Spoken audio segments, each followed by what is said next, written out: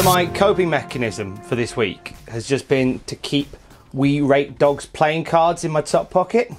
So whenever things are feeling a little bit heavy, I can just, look.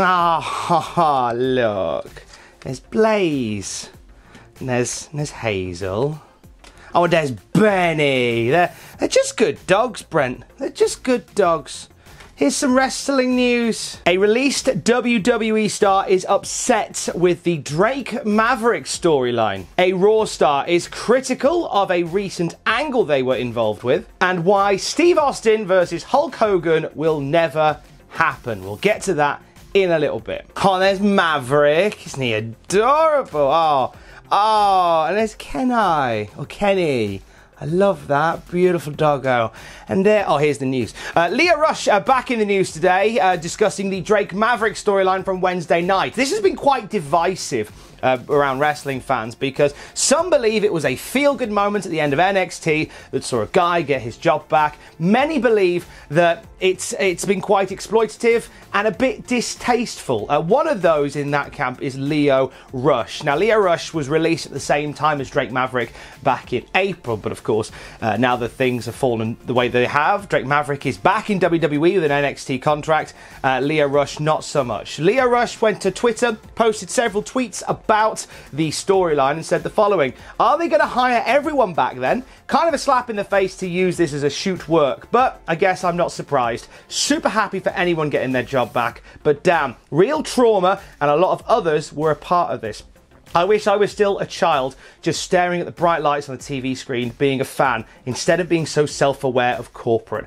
Literally making a mockery of legitimate firings." And many people have thought along this line, because this whole thing genuinely started as Drake Maverick losing his job.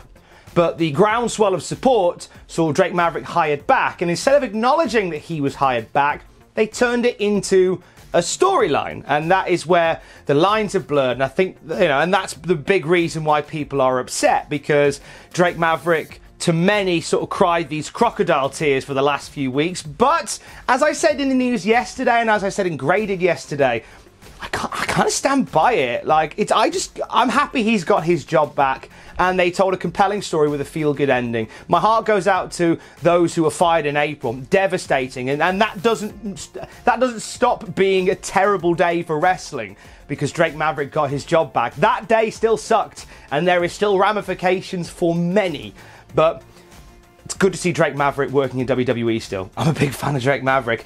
Triple H addressed the Drake Maverick situation on a media call ahead of NXT TakeOver in Your House this Sunday, and he said the following: "We already had the tournament booked out, and I believe it was a little bit of a jumble, but we already had it promoted. Then the releases happened, which is horrible. No one wants to see anyone lose their job, especially in the world right now. A lot of companies around the world are having to make tough business decisions to ensure that they're still there. He was given the option of continuing the tournament and wanted to prove he could still be here. If you've met him and you know him, he's one of the most passionate guys and loves WWE.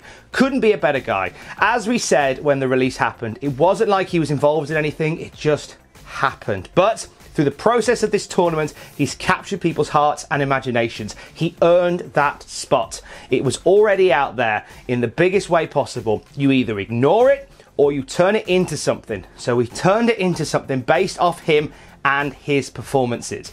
I'm personally thrilled for him that he can continue to do what he loves and dreams about doing. I'm thrilled we were able to get where we did. So that's Triple H standing on things. I'm sure Drake Maverick is over the moon with it as well. Worth taking that into account when you come at Drake Maverick for the decision that he's made to stay with the company. I'm genuinely over the moon that Drake is still part of WWE. And I can see it from the other side. Maybe a touch distasteful to do it around the releases in April. But here we are. It's wrestling, isn't it? So how did NXT fare ratings-wise on Wednesday night? Well, both AEW and NXT were down, but not bad numbers considering the eyes of the world were on the news channels mainly. So AEW, 730,000 viewers, down 11% from last week. NXT only down 2.2, sitting at around an average of 715,000 for the go-home show for TakeOver in Your House. This is, oh gosh, this feels like the closest they've been in quite some time in terms of numbers. I think still with all that was going on this week, it's been a very news-heavy week outside of wrestling, obviously. For wrestling to still pull in nearly 1.5 million viewers on a Wednesday is still great going. Obviously, AEW wins again. Meanwhile, on Monday Night Raw, Bobby Lashley gearing up for a showdown with Drew McIntyre at Backlash. He got a chance to speak to Digital Spy about his recent storyline with Rusev and Lana and Liv Morgan, that whole love rectangle thing that they were doing. And we all have our own opinions on it. Bobby Lashley has some too. He said the following: I don't think it had a proper conclusion. I think there was so much we could do. We had a full head of steam. People wanted Rusev to rip my arms off and beat me with them. I really don't know what happened, to tell you the truth. I think we were at the point where the revenge needed to happen and it didn't. I don't know where we could have went or where we were going with it. I just wish I could have had the match that I wanted to have with Rusev.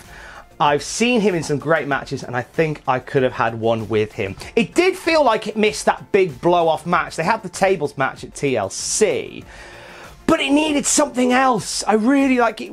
It just sort of, it went out with a, you know, it went out whether you like it or not. It went out with a whimper, not a bang. They could have just had that one blow-off match. It just sort of fizzled, and now Rusev is away. No doubt planning something massive very soon. Spending a lot of time on Twitch at the moment. I quite enjoy watching Rusev crushing on video games. Bobby Lashley's new manager, MVP, has been addressing his situation in WWE recently as well. So it was reported by a few sources, including PW Insider, that MVP is now no longer working as a producer for WWE, and he's back as a full-time wrestler. MVP addressed this kind of sort of via Instagram. Put out a post on Instagram, just big letters saying, please do not believe what the dirt sheets tell you about me. If you don't hear it from me, it's not true. There you go.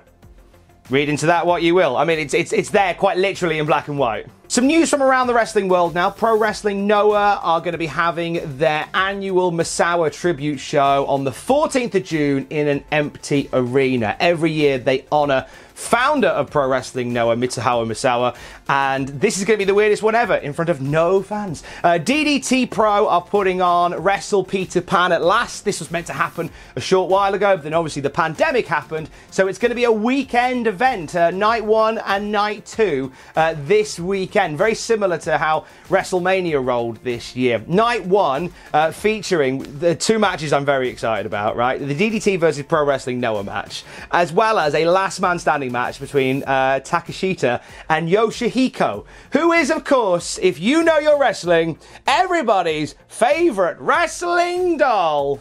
There they are. There they are. Find Yoshihiko's match with Kota Ibushi online. Fight forever or until you deflate. Bad. Absolute badass. Absolute badass. Night 2 will feature MMA star Shinya Aoki defending their Extreme title and Masato Tanaka defending the Openweight title. But just want to point you in the direction again of Yoshihiko. Star of the show. If Yoshihiko doesn't make Wrestler of the Week with Jack next Friday, livid, quite frankly, livid. And Game Changer Wrestling are going to be running a show in front of crowds for the first time in quite some time. It's going to be an outdoor show in Indiana. There's details about it on their Twitter page. Fans are invited to bring their own chairs along if they want to sit down. Obviously provide face masks. They must be worn. If you don't have a face mask, they'll be providing them.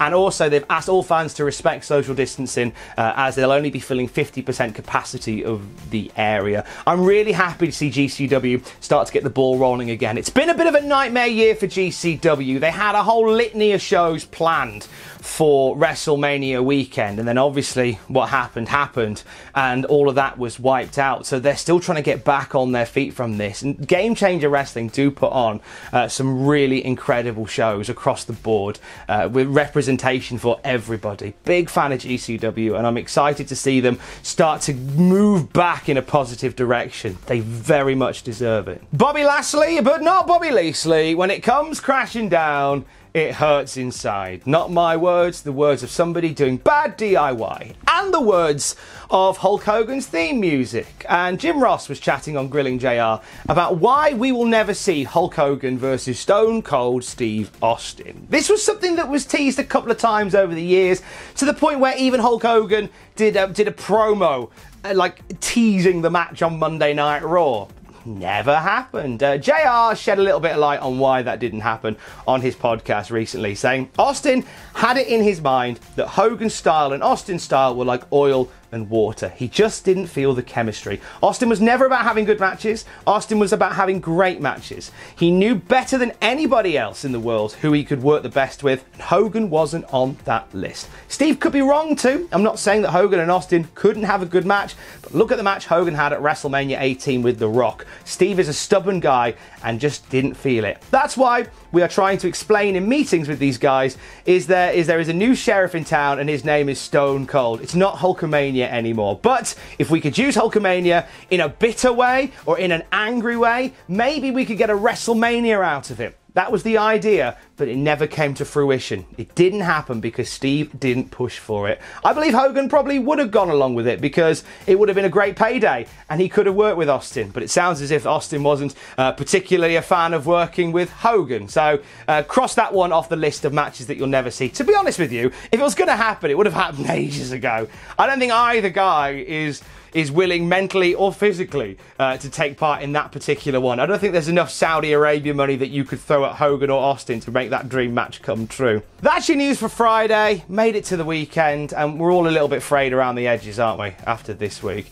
If you can take one thing away from this week, if you can do nothing else, be good to each other. Honestly, be kind to each other. This is a time on our planet that I don't think we'll ever see the likes of again. I certainly hope we don't.